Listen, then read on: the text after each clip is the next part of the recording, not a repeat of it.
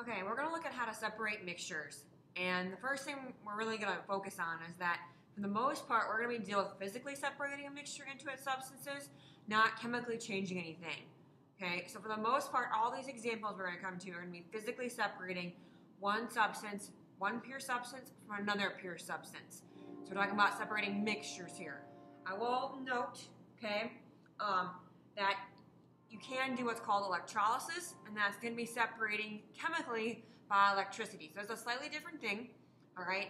This is more where you take a compound, run electricity through it, and then separate it into its elements. So that is not separating a mixture. This would be separating a pure substance, okay? So there's a little bit difference there. I just thought I'd throw that one out there because sometimes people have heard of that one, okay? So for the most part now, we're going to deal with just physically separating one pure substance from another pure substance. That's how you tell something's a mixture. You can physically separate it versus chemically separating it, which would be separating like a compound. Okay, so here we go. We're going to start with filtration. All right, this is probably the most known one, probably the easiest one. Okay, you are separating according to solubility and size. When we talk about solubility, that means that you're separating it based on whether or not something can dissolve in something else. Okay, one should dissolve and one will not. Mainly, if something is insoluble, that means that it doesn't dissolve. If something is soluble, that means that it does dissolve. We talked about this last chapter when we were doing the lab tasks, but there are kind of two parts. You have what's called the filtrate, which is what passes through. And you have the residue. I did not say this one last time. It's the solid that remains.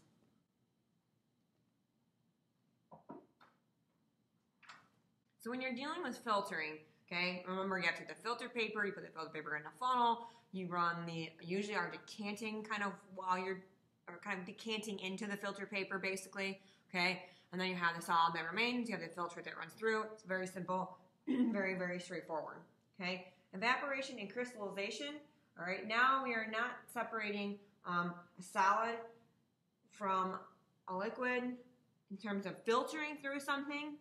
Now you are separating the solid from the liquid by using heat, okay? So again, we're always separating something, filtering usually solid from liquid.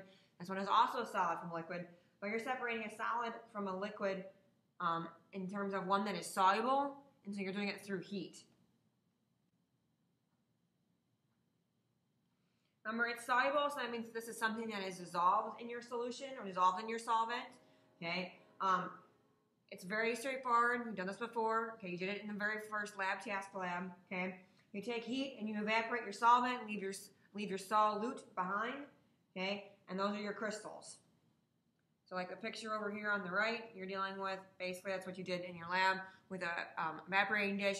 You have the solid that's left, and then you have the solvent that is evaporated. Kind of the other direction of that is crystallization. So now you're not using necessarily heat to get the solid to stay behind and the liquid to go away. Now you're dealing more with you're trying to crystallize something out of a solution. So you've got a solution and you're trying to get all the solid back out of the solution, like crystallizing it, kind of like rock candy. Okay, so crystallization, you're dealing with something very similar to rock candy. You're going to do this in your lab, not rock candy in particular, but you're going to crystallize something. So how it works, now you're waiting for your water to evaporate. It's kind of a slower version here. You're not heating it. And the slower method here makes it happen a little bit differently. Okay, so when you're making, or what you're going to do kind of in your lab, right, or when you make rock candy, is you're going to have some kind of container, all right? You have your solution in here that has extra solute particles in it. Okay, so it's got extra solute particles in here floating around. What you do is you put some kind of like, usually it's a stick in there, okay? So I have this stick or string. A lot of times it's a string as well. We're going to do a string. So you kind of lay something across the top, and we're going to lay a stick across the top. You have a string that sits down in it, all right? Now, as the water evaporates, so you leave the solution sit out overnight, okay? And you have water that evaporates just because water evaporates, right, with the temperature, okay? You leave behind some of these solute particles.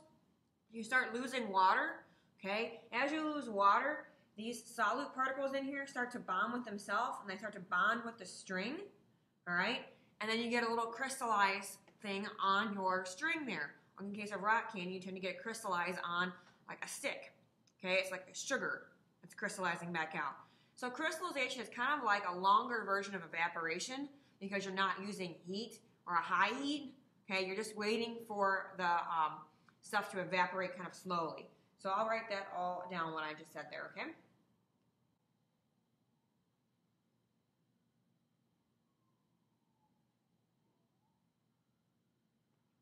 So the fact that it has to bond with itself means that it's forming more and more and more of these bonds that are put together, which means that that's the crystal that you're going to see. You have to have lots of bonds that are put together to actually make a crystal that you can actually see. Okay, so evaporation and crystallization, very similar. One's just a faster version of the other. All right, decanting. We've done decanting before. All right, you are either separating two immiscible liquids. It's a good way to decant. Or you can separate a very chunky solid from a liquid. Okay, it's the simplest way to separate something from something else. Suspensions are separated this way. If you have rocks and water, you can decant off most of the water and then filter the rest of the stuff. Okay.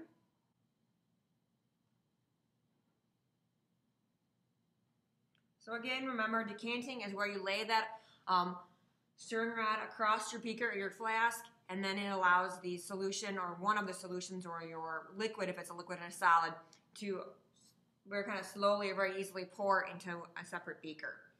Okay, centrifuging is something new. All right, if you're dealing with something centrifuging, that means you're trying to separate a fine particle. All right, remember we're dealing with physical things here, so you're kind of going based on particle size. Decanting is the biggest particles. Filtering are kind of medium-sized particles because the filter paper will catch them. Centrifuging you have to do when you have particles that would also go through the filter paper, but are still usually a heterogeneous mixture because you still have them in there. They're just very, very small and very, very hard to separate out or hard to get out of the solution. So here you're separating very fine particles. All right, and how these work, all right? You'll see these a lot in medicine, okay? And I do use these as well in AP chemistry, okay? And what you're dealing with is you have these little glass test tubes or glass tubes. Sometimes they're even plastic depending on what kind of centrifuge you have. And what you do is you put them in these little like containers here in this circular thing, okay? And it spins them. So it spins them around and around and around a circle very fast. It uses centripetal force to kind of force all the heavy particles down to the bottom, the lighter ones towards the top, and it makes it much easier to separate. It's kind of a very fast way to separate, especially for very fine particles that you would not normally get out of with your filter paper. And it also makes it very easy then when you get these particles, because usually you'll have like a beaker, or not a beaker, but a test tube left over, and you'll have the solid down here at the bottom, and then you'll have the liquid on the top. What you usually do then is you decant off of this top liquid and have your solid left over. Because even though it's a fine particle, if you get them all in a group, it's very easy then to pour off the extra liquid that you don't want. Okay? And I didn't really say very well until I wrote it down here. They have to be of equal amounts. If they're not equal, then your forces are going to be off. So the amounts that are in each test tube, liquid-wise, have to be the same. Okay, now we're going to distillation. Okay, distillation is where you're separating something based on its boiling point. Usually you are separating two liquids. All right, it's kind of usually two miscible liquids, things that you can't readily easily just pour apart. I can't decant them. Okay, if you would be too immiscible, I have to distill them. Similar idea to evaporation with a solid, but this is with two liquids. All right, how this works. All right, the mixture itself with the two liquids is heated.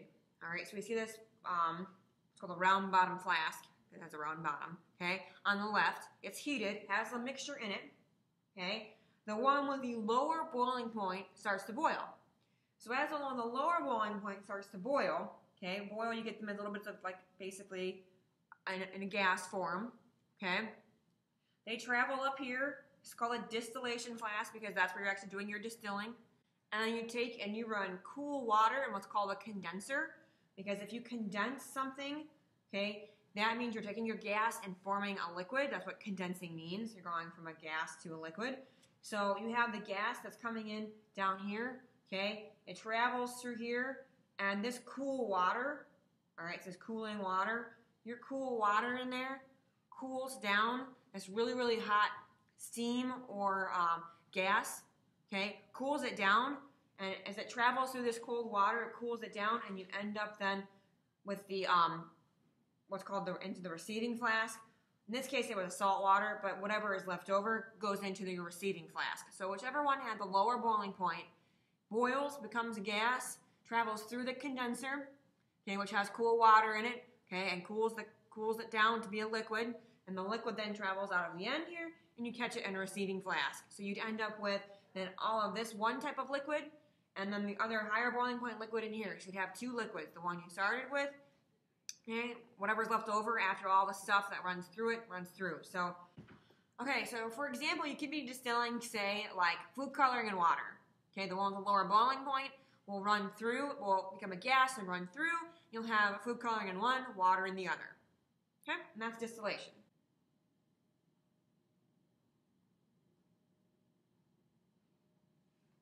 All right, we'll talk about magnetism next. Magnetism is very easy. Okay, you're separating iron mostly from a mixture. You're separating something that is magnetic from a mixture.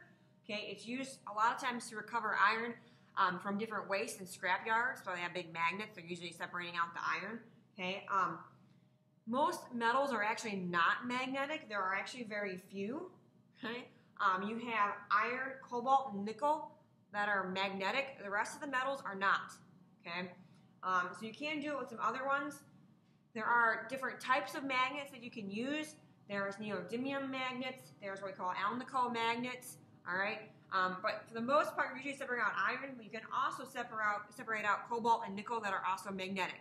But again, remember, most metals are not magnetic. All right, the last thing we're going to look at here is what's called chromatography.